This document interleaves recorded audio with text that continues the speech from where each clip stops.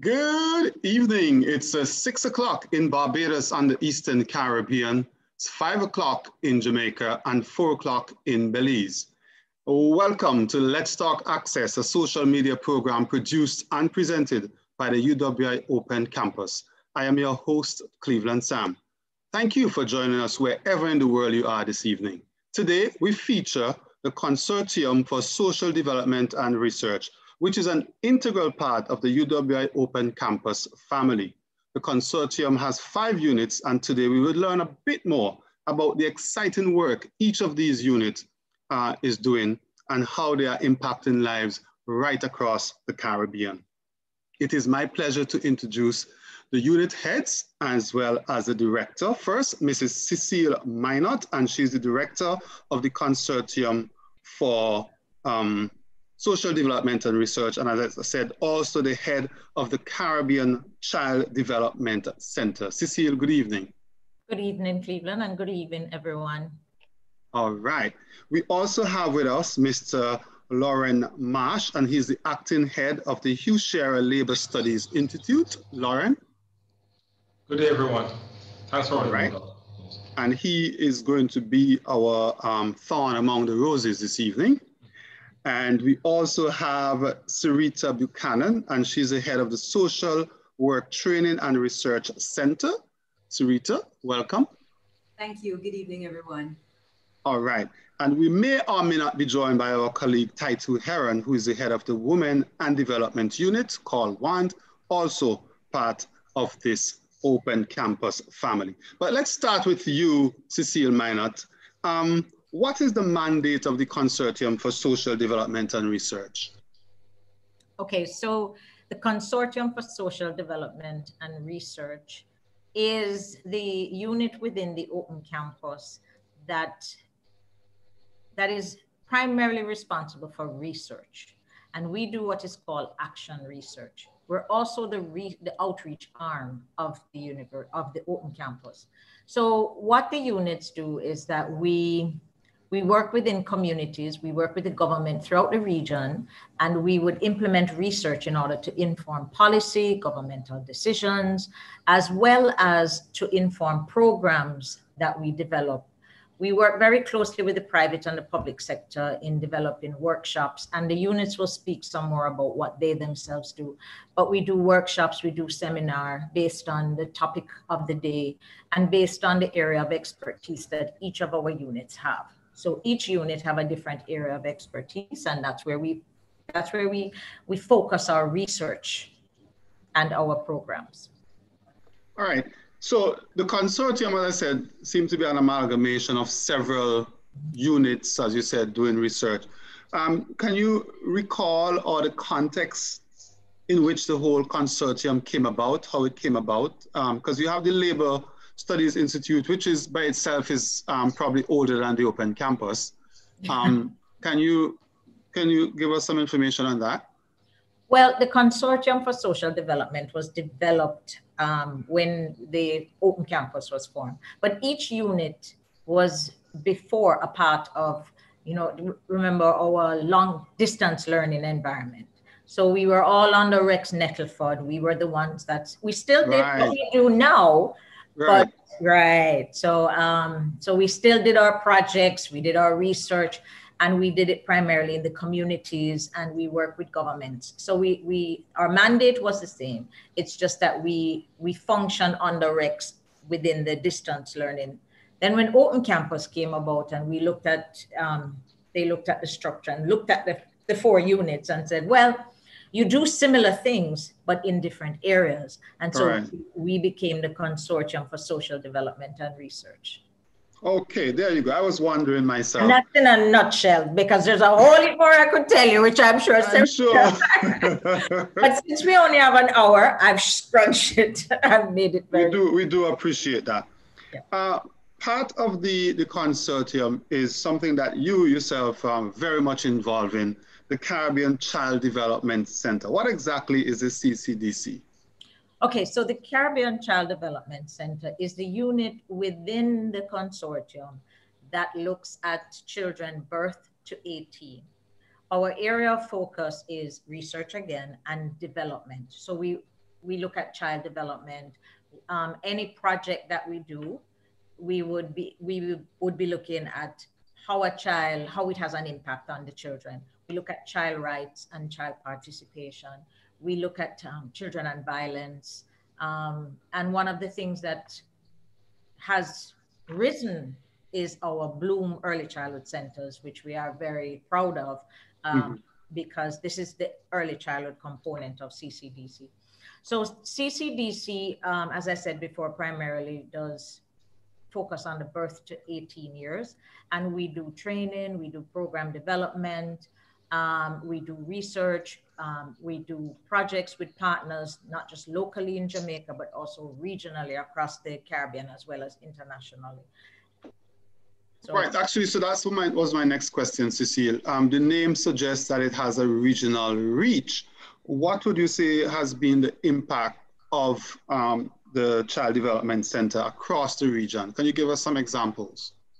Okay, so we partner very closely with UNICEF, both UNICEF here in Jamaica as well as in the Eastern Caribbean.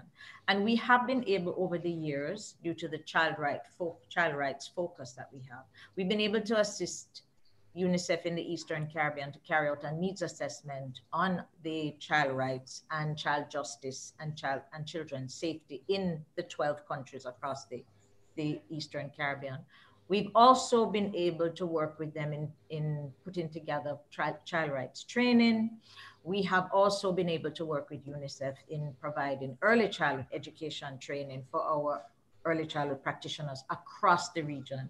Now, every component of these training have a research side of things where we monitor, we evaluate, and then we would tweak the programs accordingly. And out of some of these workshops and programs, we've been able to develop, well, one such program we've been able to develop is the present early childhood degree program that is now within Open Campus, because after working with our partners and recognizing that there was such a need, Open Campus was able to facilitate this need. Okay, so it seems as if you're doing some really good work across the region. And you mentioned Bloom. So my understanding is Bloom is like almost like a lab, but a real life daycare child. Tell us about Bloom. So as we did our research around the region on early childhood, we recognized that although our teachers were getting the theory part of things, application was an issue. And this is something that all the units within the consortium would look at. You can get the theory, but how do we know apply what we've learned? And so when we looked across the region, we said, no, there's something we needed to do. And Open Campus happened to have had 2 preschools. So CCDC was born out of originally the regional training in early childhood. Regional preschool started in 1975. And what we did back then was we trained early childhood educators across the region. So we started out as a regional training preschool. And so we have evolved back into this after recognizing that the need was very much there. So what Bloom does is Bloom provides the learning environment for practitioners to be able to do the practical side of things. Bloom is also, our main focus is learning through play. And so when you get to see the children in action, learning through building projects, through conversation, through outside what we call structured play. And they've been able to grow from that, learn a lot more and enjoy the school environment. So it's, sorry, Cecile, it's actually a preschool environment. Yes. With so real life kids. With real life kids. So Bloom, and we have 2. We have Bloom Jamaica and Bloom Trinidad, TT we call it, Bloom TT. They're real preschools. Bloom Jamaica caters to birth and up from birth to 5 years old, while Bloom Trinidad caters for the 2.5 to 4.5 year old. Children come from within the communities, for us here in Jamaica, from the university itself. In Trinidad, it's primarily from the community, our students, our staff, those who recognize that we have a special laboratory preschool where we are actually doing the research. So if it is, the school operates that we could create a toy or a concept that we feel, our professors feel that this would be something that could help with a concept at the early childhood level. And what we do is we ask our parents, would you be willing for your child to participate in this? And of course, our parents are just like us. They're willing to jump and help. And once they say yes, then we move through the process and we get our ethical approval and everything. And we do a research to find out within the sector, okay, so this child uses this toy, this child, what does it do? How does it work? And so it creates that environment to be a preschool first, but also a training institution for our practitioners, as well as a research side for learning new things about children. Real application. Real application. Wow. So if I live in the Mona community, how can I get my child into Bloom, Jamaica? All you need to do is come and visit us at the Caribbean Child Development Center. Bloom also has a telephone number, which I will provide and give you.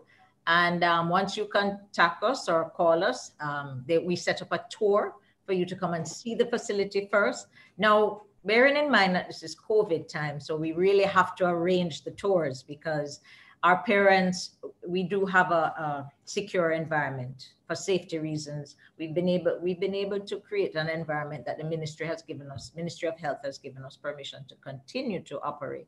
And so we maintain those protocols. So once you set up, we have a meeting with you and then we tell you what Bloom is all about. Same thing in Trinidad, we will provide the information and you will be able to visit and speak with the early childhood.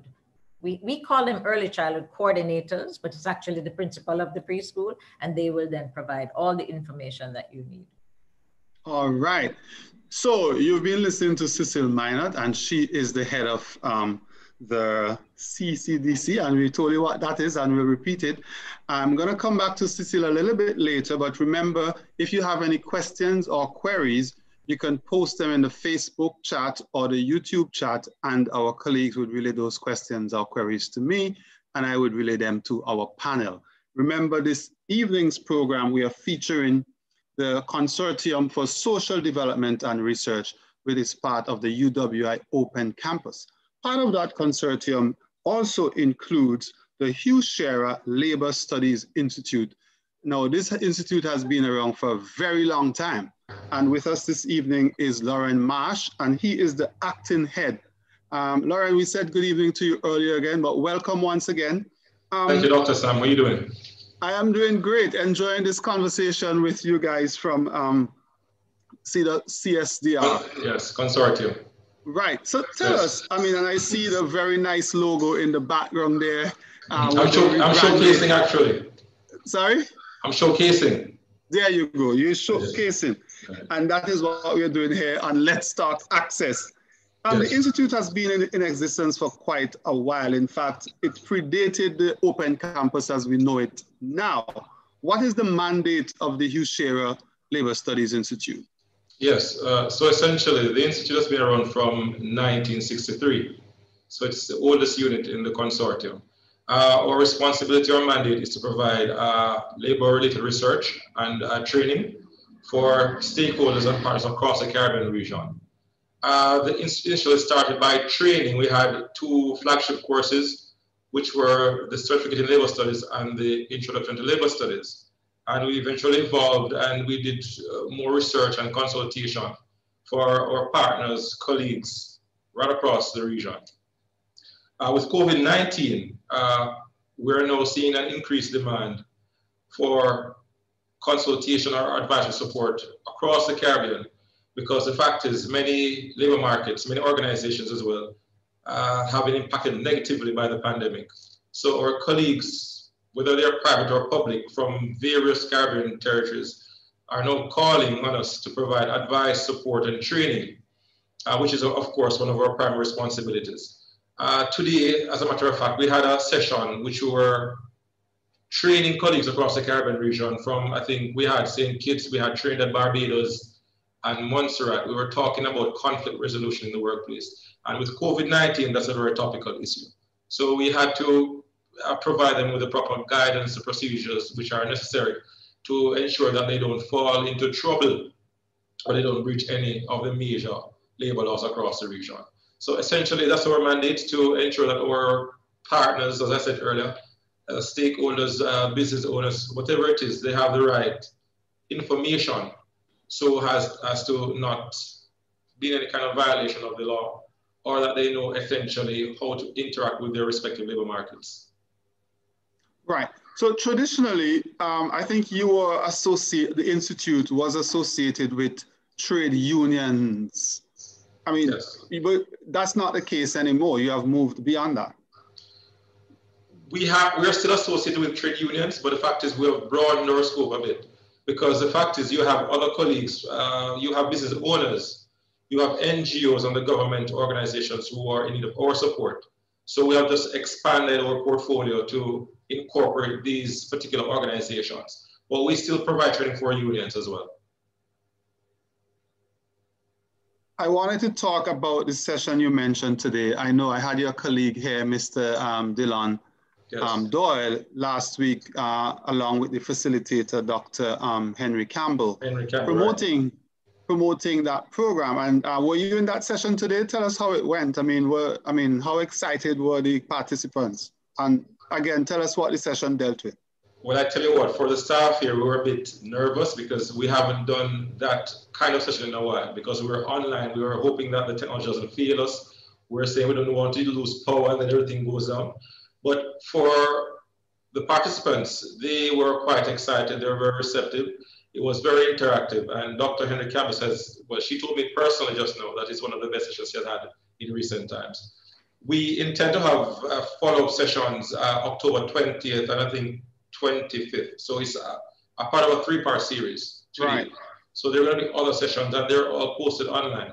So if persons want more information, they can contact the Institute or they can get more information through the Open Campus generally. Right, and again, just for those persons who may be looking at this and may be interested in those workshops, you can actually register at the local Open Campus site in your country. Yes. So right across the 16 countries, you can go to the site that is closest to you and register for those workshops that are coming up, as Lauren says, on the 20th, and I think is on the 25th. I was going to be dealing with emotional intelligence is being dealt with on the 25th. Really interesting stuff. And as he said, Dr. Henry Campbell is an awesome facilitator that you don't want to miss this. And the cost is also really, really affordable. I think it's like $50 for individual. $50 US. Yeah, for individual persons. And the more the merrier, the more persons from your organization who you register, the better the price is. We could possibly discuss this, you know, there's a discount for persons who would send over 3 persons. So we can always discuss the cost going forward. All right. Yes. Right. So apart from the 3-part series, which you're offering now online, venturing in the online arena, even though we're the Open Campus, traditionally your programs were face-to-face because you brought persons from all over the Caribbean in the past, and in more recent times, stakeholders from Jamaica. What other programs are you currently offering, Lauren? Mm-hmm. So we also have a course in productivity management, and that's now one of our flagship courses. It was established in 2016. That we are looking to now offer online going forward, hopefully in 2021. And we have our Introduction to Labor Studies, as I mentioned earlier, and the certification in labor studies, which we'll also be hosting next year. But all the courses that we have and workshops will be provided online to persons who are interested going forward. All right, so the Labor Studies Institute is moving its programs online. In that way, people from anywhere in the world can access these programs, because we're the Open Campus, we're the online campus. We were made for COVID, right, Cecile? Yes. I agree, Doc. All right. So thank you so much, Lauren. We're going to come back to you during the discussion phase. I'm going to introduce my other colleague, Sarita Buchanan. That sounds like a real powerful name, you know, Buchanan. Sarita is the head of the Social Work Training and Research Center.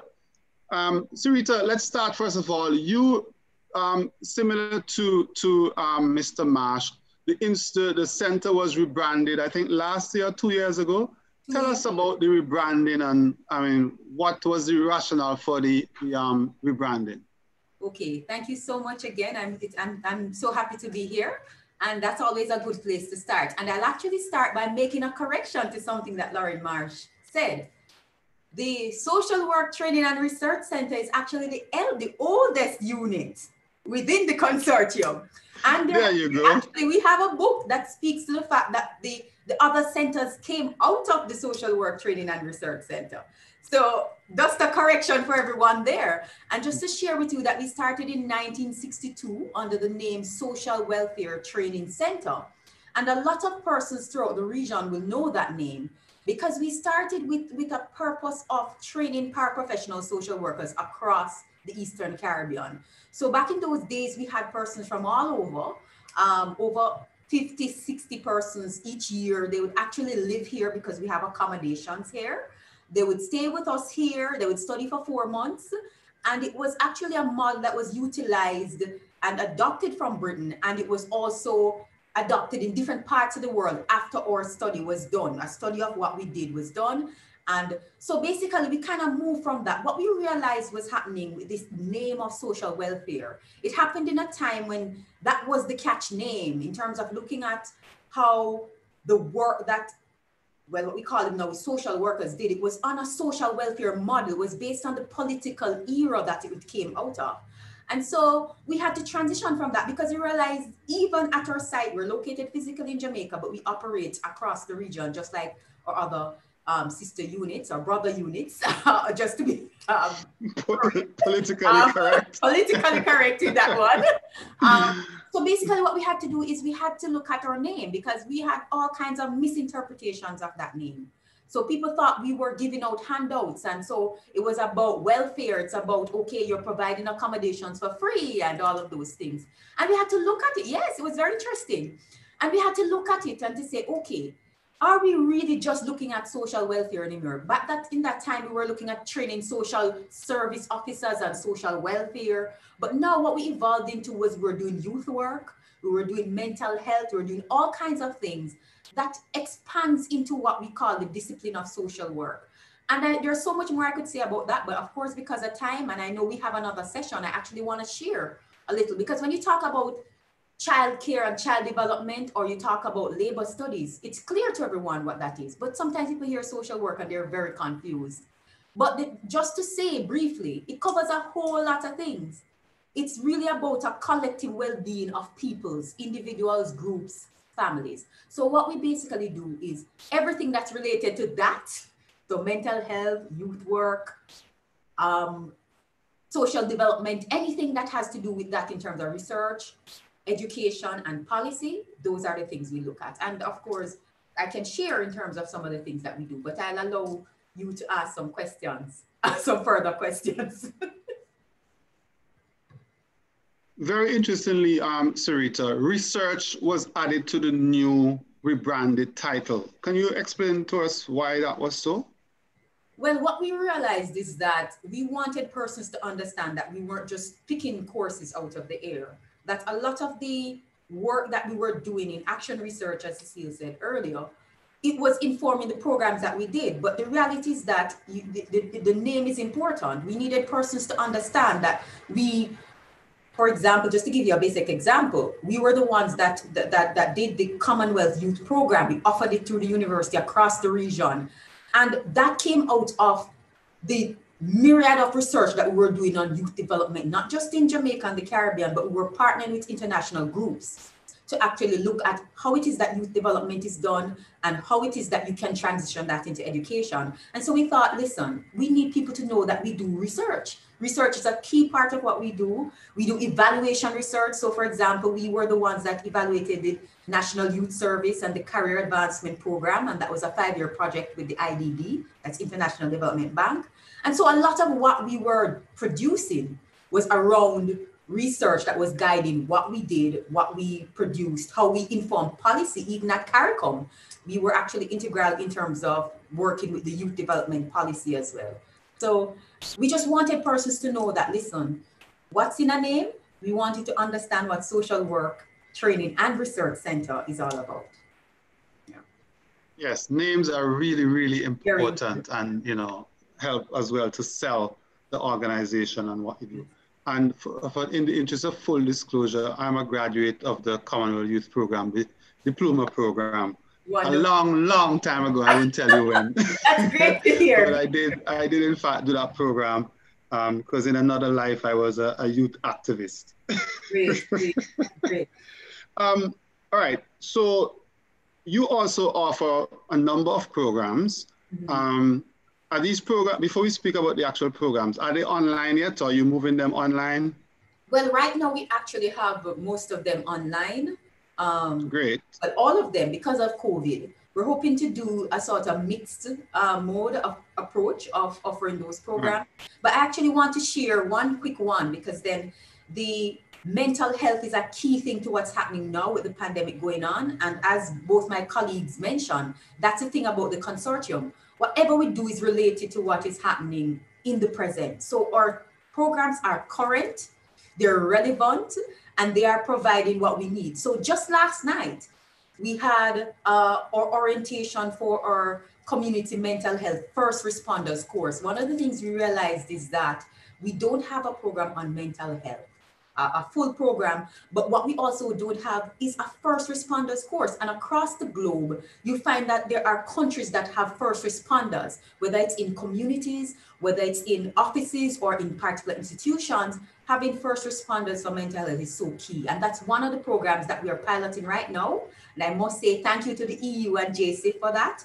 And we're also doing like the 10-week course in the principles and practice of social work. And those are just two of the programs that we are doing right now. And we're hoping to start the community development. So I mean, this program is being organized by the marketing and communication. Oh, sorry, Sarita. This program this evening is being organized by the Marketing and Communications Department of the Open Campus. So I want you to go back to the programs, because I'm not sure if our viewers heard the names of the two programs you mentioned, because you spoke a little quickly. So again, tell us about the two programs you're piloting, or the program you're piloting, and how can people become part of these programs going forward? Okay, thank you for that. My apologies, it's a very long name. So it's the Community Mental Health First Responders course. Right now we're piloting that one, and it's being funded by the Jamaica Social Investment Fund through the EU, European Union, right, the Poverty Reduction Program. So we have selected particular persons within communities for that. So for right now, we're not accepting persons externally, but what we are doing is we're putting the program through a piloting phase, and it will be approved through the university so that we can offer it. I know that Montserrat and I think St. Kitts is already interested. I hope I can't remember if it was St. Kitts in actually offering that program. And so we are looking to develop that. And also I mentioned the 10-week course in the principles and practice of social work. And so that will give you an idea. That is a program that will give persons an idea of what social work is, how it is that you operate as a social worker, and how you practice as a social worker. And then, of course, I'd mentioned the community leadership and development program, which will start next week, actually. Yes. And how persons can apply for those two, let me just answer that. You can contact us, and I'm sure at the end we'll give all our information via email. I won't give that out now, and then we'll send you an electronic form that you can complete and send back to us. Yeah. All right. Are there specific requirements for these programs? No, the good Entry thing requirements. Okay, the good thing about the Open Campus is that how we look at our programs is that we meet people where they are. So the first thing is the application process. So it depends on where they are. There isn't a specific requirement. It's more about retooling and developing persons in particular ways. And so if persons are reading at a particular grade level and have a particular interest, or we choose persons who have done their PhD if they want, and they want to learn about a particular area. So it's more about retooling and upskilling of different persons in particular areas.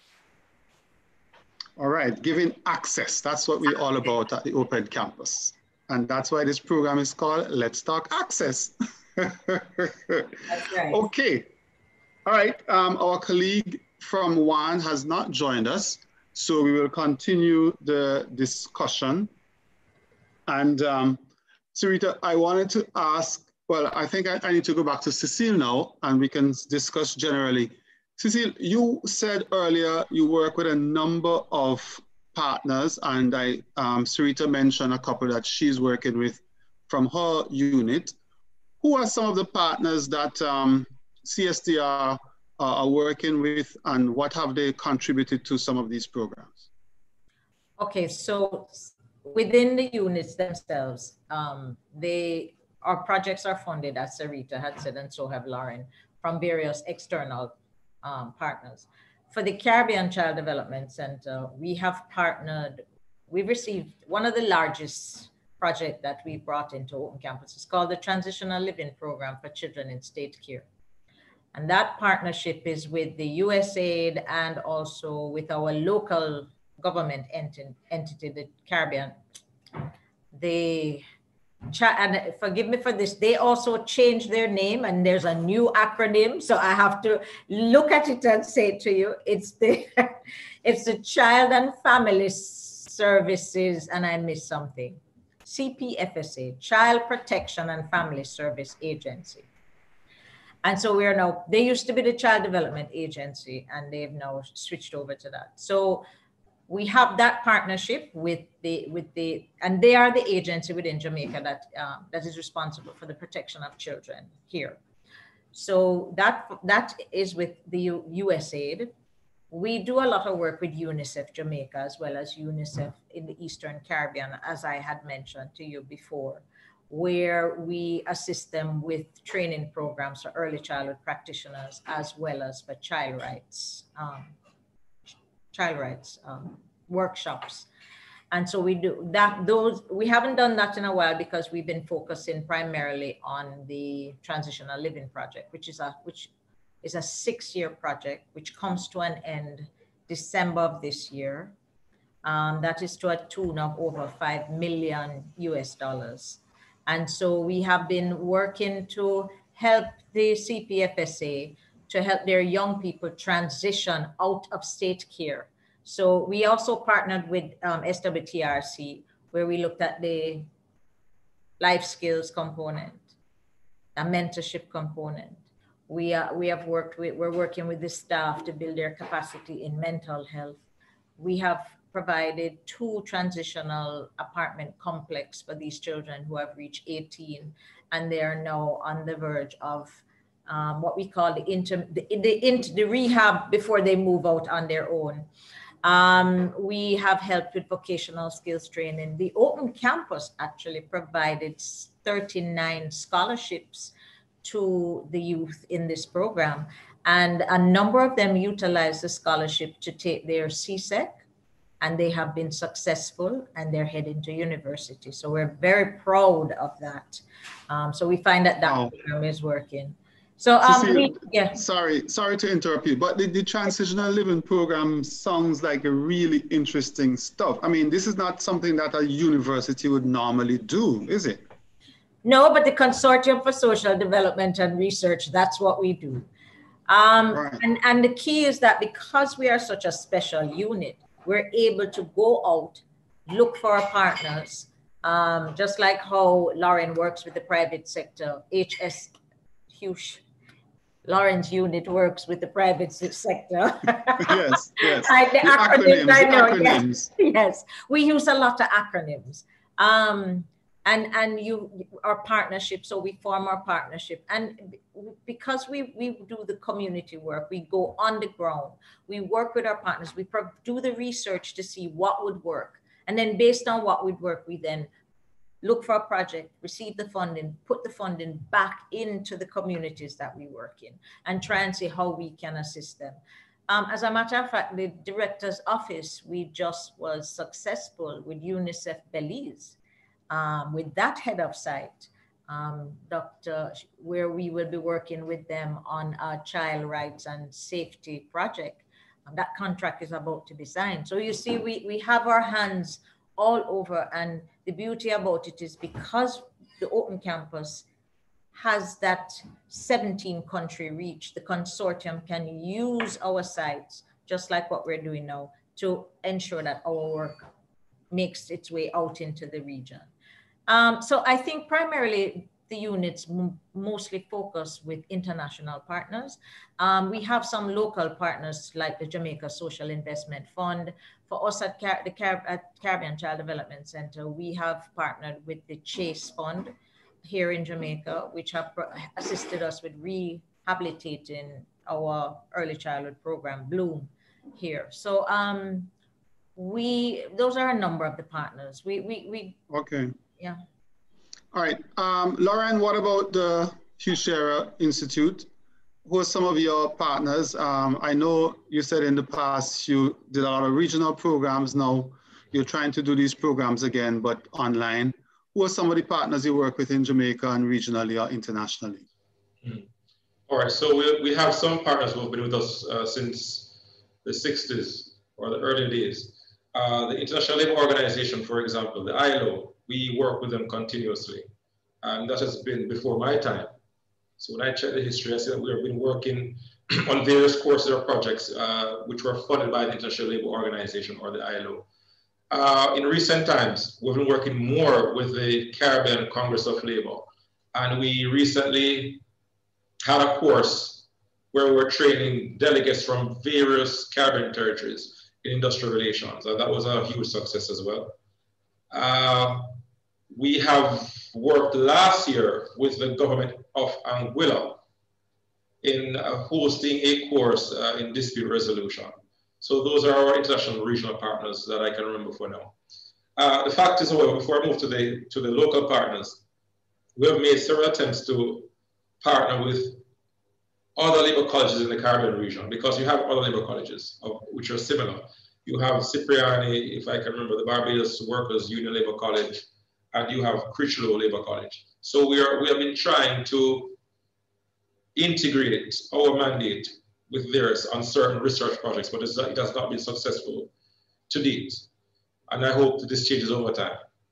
Local partners, we're now working with the Ministry of Culture, Gender, Entertainment and Sports on matters pertaining to sexual harassment. So we're now delivering courses or training or workshops which focus specifically on sexual harassment in the workplace.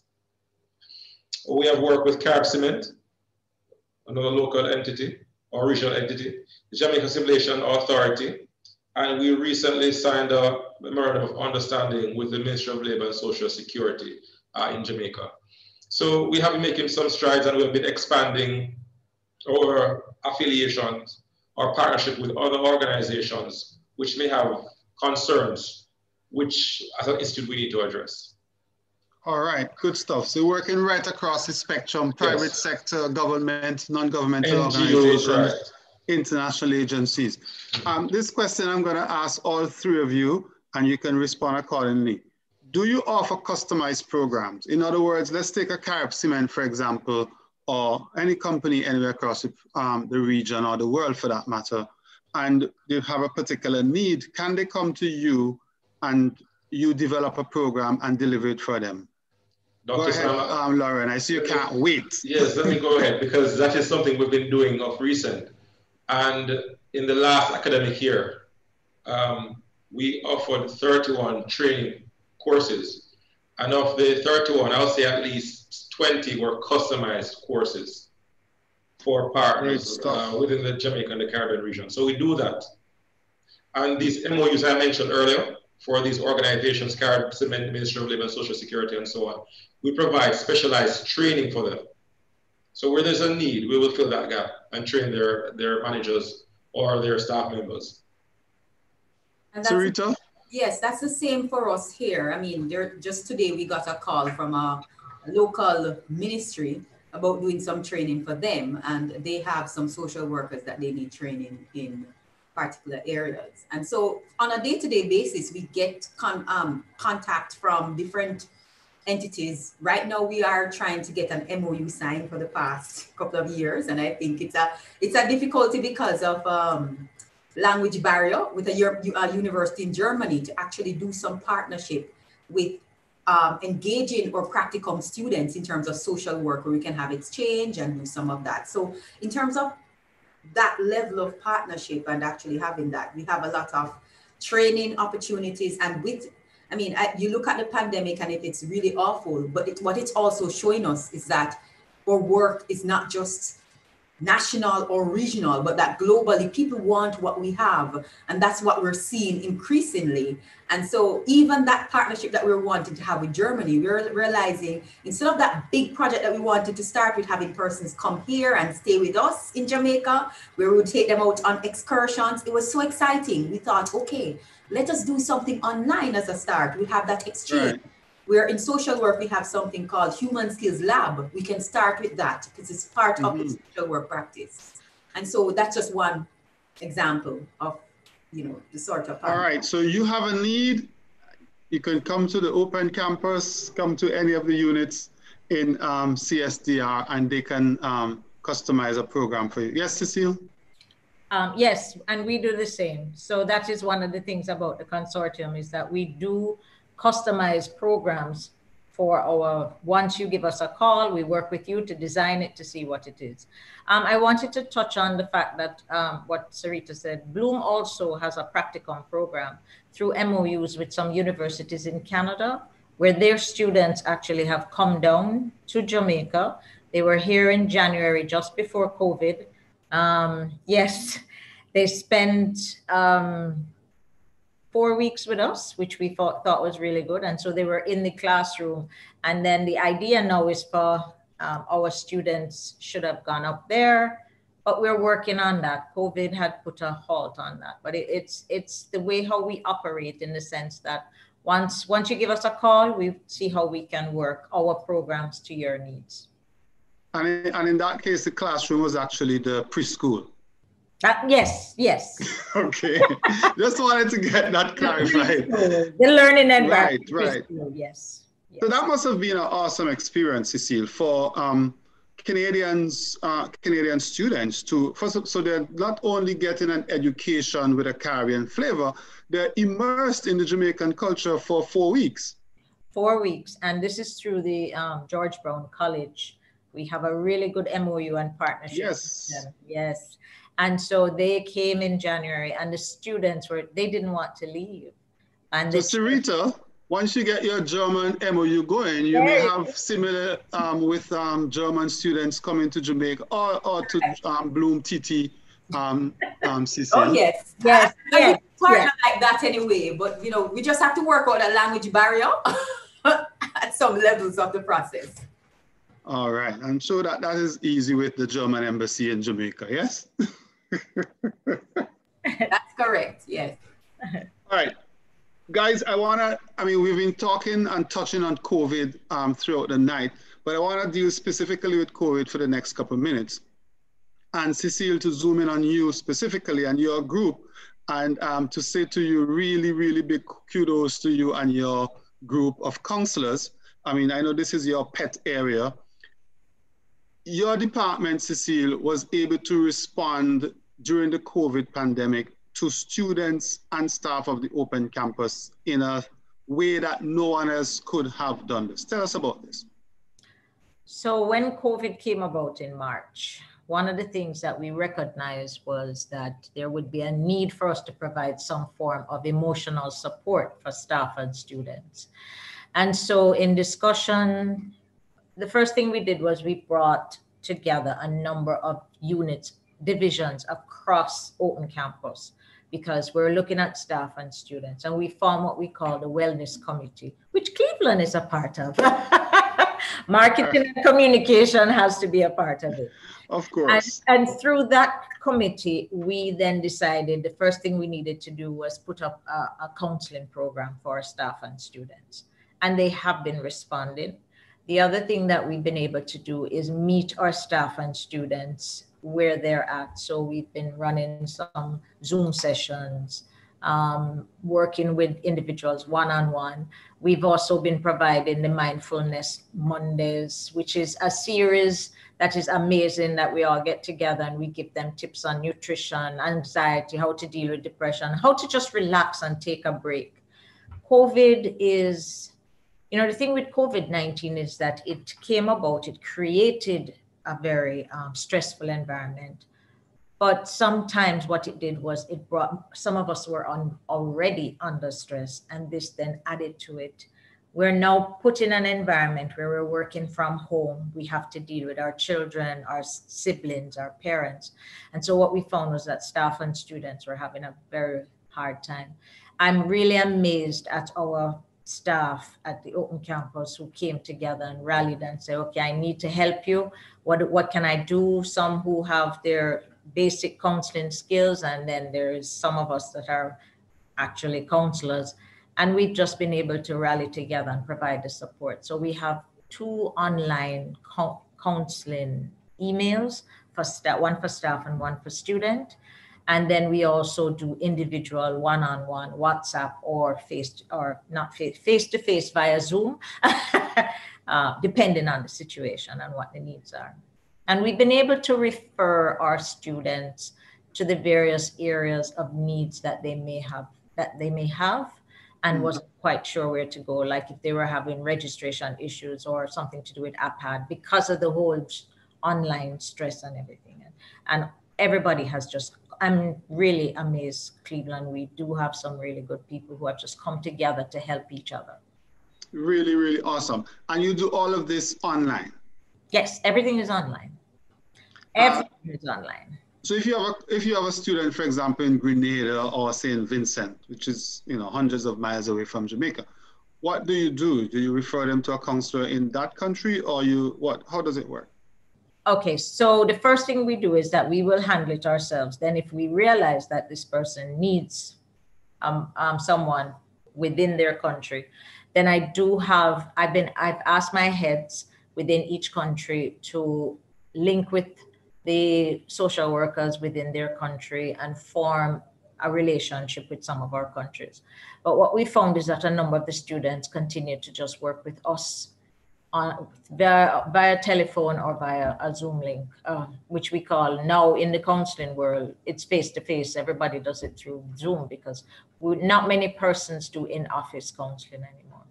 So we've been able to work with partners on the ground as well. So it all depends on the need of the individual, Cleveland. Mm-hmm. And then we link them to that. But the primary counseling starts once they get in touch with us via the email or through a head of site who will give them our WhatsApp number for us to contact them, and then we move from there. All right, awesome support there, Cecilia. So congrats again to you and your team. And I know it has to be a lot of hard work because, as you said, with COVID, I mean, there's a lot of stress on everyone, but you guys are providing the support that other students and staff may need. Lauren, any particular challenges that COVID would have brought on during the last 6 months or so for the Labour Institute? Well, the major one is that because we've gone online, really, some of our students, essentially, they don't have the technology, the internet access. And that has been a major issue for them. So they cannot participate in the various courses or activities that we're having. As a matter of fact, in some cases, the numbers dwindled. And I suspect it's because of this this lack of technology, lack of internet or computer or so on. So that's the major issue we're having, apart from the fact that we cannot physically have them in the building based on the social distance protocols. Right, because you're based at the Mona campus as well, and for all intents and purposes, it's closed to students. To a certain degree, but right. They are practicing social distancing, yes. Right. So, guys, the digital divide, has its impact on students, on us at the Open Campus. So, Rita, any particular challenges during COVID for your unit? Well, similar to what Lauren said, for us, it's about the technology, but not just about, access, but about the reliability or the type of internet that some persons may have. Some persons are using data on their phones.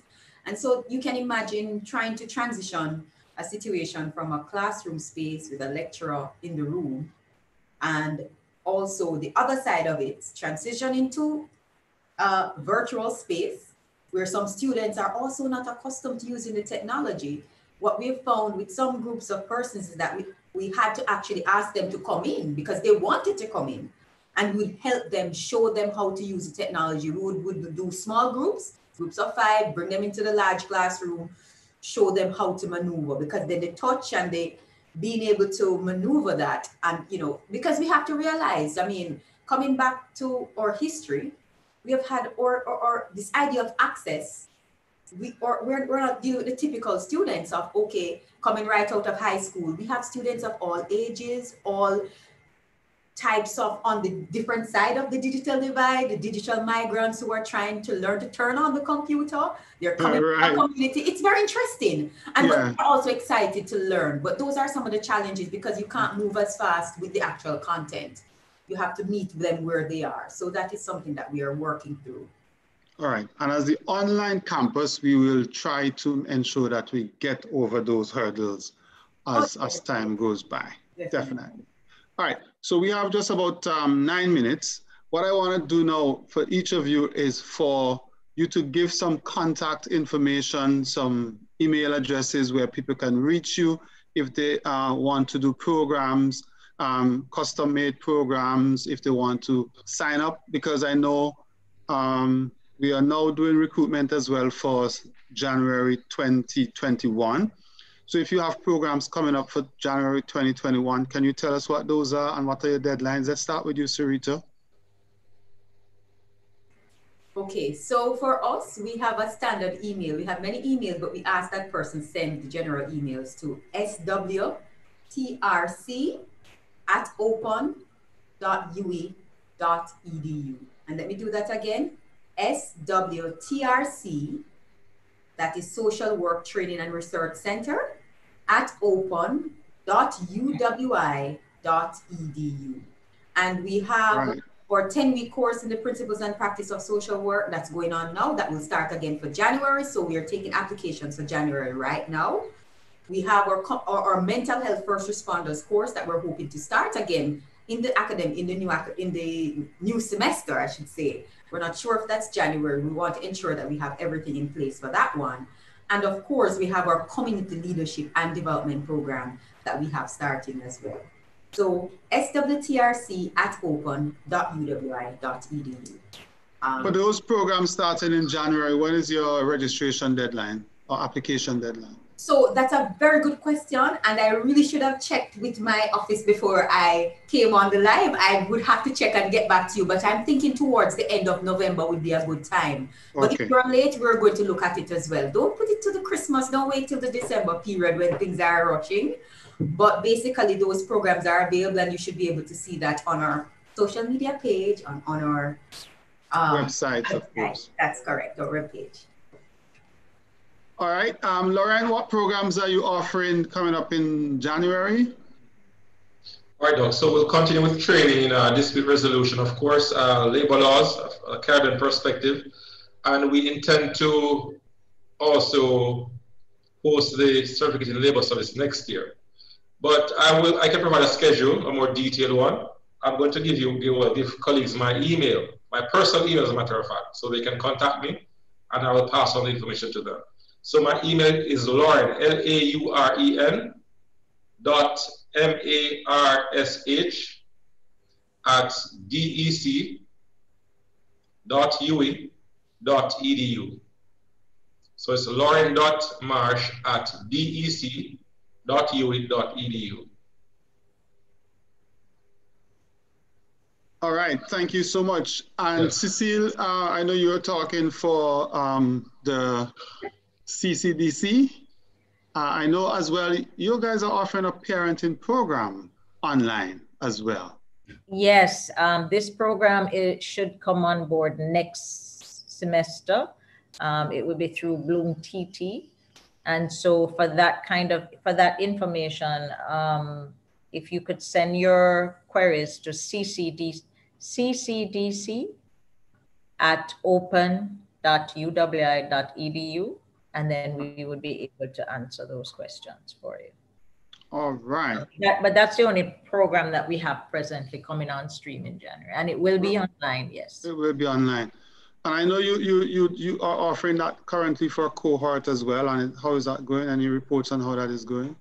It's pretty good so far. We also have a program, but it may very well be offered next year, in the next academic year too. It's a parenting program, just like this one, but it's more specific towards how to work with your children while you're at home. So it's giving you activities during COVID, parenting tips, and especially with the online, for, as you know, preschoolers some are doing online classes. So we've been able this semester to help our parents understand how preschoolers do online classes. And it went very well, actually. Must have been very exciting. It was, and it was quite something. The parents, I think, learned a lot, because the thought of a 3-4-year-old doing online classes, sometimes people go, but it works. They're there. Okay. All right. Believe it or not, we're almost there with the hour. So I'm going to give each of you a 1 minute to wrap up. I'm going to start with you, Lauren Marsh from the Hugh Shearer Labor Studies Institute. Final words? Simply, colleagues, contact us, send me an email. The fact is that we have several exciting courses which are very useful to our partners in the public and private sector. If you want more information on how to design your company policies, give us a call. If you want any kind of advice as it pertains to how to handle any kind of employment-related matter, give us a call as well, or email us. If you want to actually get some kind of qualification in labor studies, again, contact us. And we're quite flexible, as mentioned by Dr. Sam. We will tailor whatever course you want in labor studies, we can tailor it. We have the expertise, we have the technology, we have the knowledge, and of course, we have a very competent head who's not here right now. So the fact is, contact us, send me an email, and we can speak further. It's as simple as that. All right, Sarita Buchanan, Social Work Training and Research Center. Well, I'll start where Lauren left off as well. You can contact us on our emails, swtrc@open.ua.edu. We're open to hearing from you, all your training needs within social work, social development, all your research needs, program evaluation, because that's a key part of what we do. A lot of the work that we've been doing is around program evaluation. And we offer different areas, mental health, youth work, anything you can think of that is social work and social development related. Contact us and we will gladly look forward to welcoming you here and helping you however best we can in outreach, research, training. Thank you. All right, thank you very much, Sarita. Cecile, the final word falls on you. Well, I know that Wanda wasn't able to make it, but I just wanted to look at this in the sense that there are 4 units. Yes, SWTRC is the oldest, but Wanda is the youngest. And in between, okay. And Wanda actually works with women and children development. So it's just to give everybody Cleveland an idea of the range that we are, so and the kind of work that we do. So one is more in gender development, and they have a number of programs themselves that we will share with you so that you could put it on the marketing website for us. Final word, CSDR is a very specialized unit within the Open Campus. I don't know if we exist anywhere else. We offer very special programs. Each of us, we're integrated in the sense that we do research, we do community work, we work with governments to help them establish policy and development. But at the same time, our area of expertise is a little different. And that's the beauty about us, is that we can all come together and do a big project because we do have all these various special areas, which is something that we're thinking of in the future. And at the same time, we can work individually to help our colleagues and our organizations throughout the region and also throughout the world. So I just wanted to say that that's who we are. And I must say that the staff, they're vibrant, ready to go, as you can see. We are always there. Ready to go. Ready to go, ready to help anyone who wants. Right. We are here to provide the customized training and program as they see fit, online. So thank you. All right, thank you so much, Cecile Minot, Lauren Marsh, and Sarita Buchanan. Thank you so much, all part of the SWRC. I'm sorry, of the SDR. There you go. And it's easier if you we understand, Dr. Sir. Just say the yeah, consortium. the acronyms. If you say the But, consortium, you will be okay.